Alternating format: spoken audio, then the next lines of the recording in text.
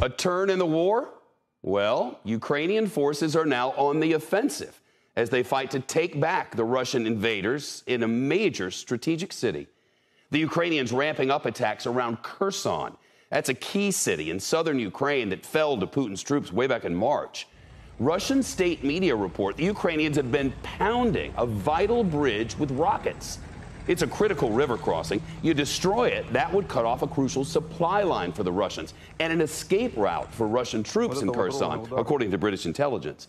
In recent days, we've seen the Ukrainians blow up Russian ammo depots near Kherson. It's suspected that they're using advanced long-range rocket systems supplied by the United States to strike those targets. Today, the Pentagon announcing it's sending to Ukraine even more of the HIMARS rocket systems, as they call them. Ukrainian officials say those weapons have been a real game changer and sent the Russians into what they call panic mode. Meantime, Russia is preparing to annex large swaths of Ukrainian territory, kind of like they did when Vladimir Putin seized Crimea back in 2014. That's the warning today from the White House. That includes Kherson, where the U.S. officials say the Kremlin has installed a puppet government.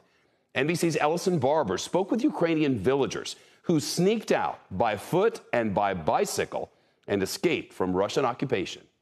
Life here is hard, but it's safer than where they were. When Russians came, they put white stripes on us, on our hands and legs. He tells us soldiers threatened to shoot anyone walking around without that white tape, and sometimes it didn't make a difference at all. There was a headquarters, an ammunition warehouse, and a school. They didn't let anyone come even 100 meters to the school. A young boy came closer. He wasn't even 30 years old. A sniper shot him dead. Russian forces now control most of the Kherson region. Villagers we spoke to claim Russian soldiers no longer allow cars to leave. My wife said, well, they will shoot you anyway, so let's get out of here. Volodymyr and his wife decided to bike. They pedaled across uneven terrain until they finally reached a town controlled by Ukrainian forces, Zelenodolsk. I'm just happy that I stayed alive. Thousands of people reportedly fled Kherson the same way. Most leave their bikes and try to move far away from the front lines. There are hundreds of bikes in a shed here. Locals say all of them were ridden by Ukrainians fleeing Russian occupation. On a lot of these bikes, you'll notice people have tied white rags to them. There's two on the back of this child seat.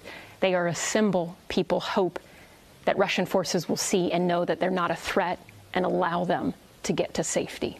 The town keeps the abandoned bikes, hoping that one day the owners will come for them and make their way home. Barber in Ukraine, and Ukraine's First Lady was on Capitol Hill today to make an urgent and emotional plea directly to our Congress. Olena Zelenska pleading for more weapons as the brutal invasion grinds on with no end in sight. She told lawmakers what we all know, that Russia's destroying her people in an unprovoked terrorist war and killing peaceful civilians in peaceful cities. The First Lady shared horrific stories of children slaughtered in Russia's indiscriminate onslaught.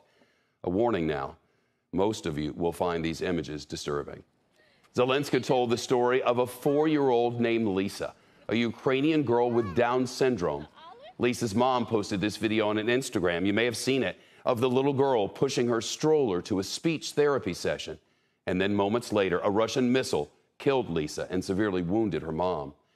The First Lady showed lawmakers a photo of Lisa's body beneath a sheet on the ground and the same stroller that she'd been pushing.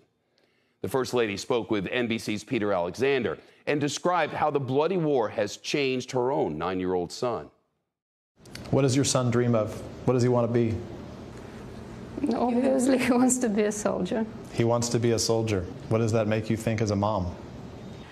Знаєте, перед війною You know, before the war, my son used to go to the folk dance ensemble. He played piano, he learned English, he, of course, attended sports club. And now I cannot bring him back to doing arts and humanities. Then only thing he wants to do is martial arts and how to use a rifle. The Ukrainian President Volodymyr Zelensky watched the live broadcast of his wife's speech from Kyiv. He says he hopes it helps encourage U.S. lawmakers to increase their aid. Shepard Smith here. Thanks for watching CNBC on YouTube.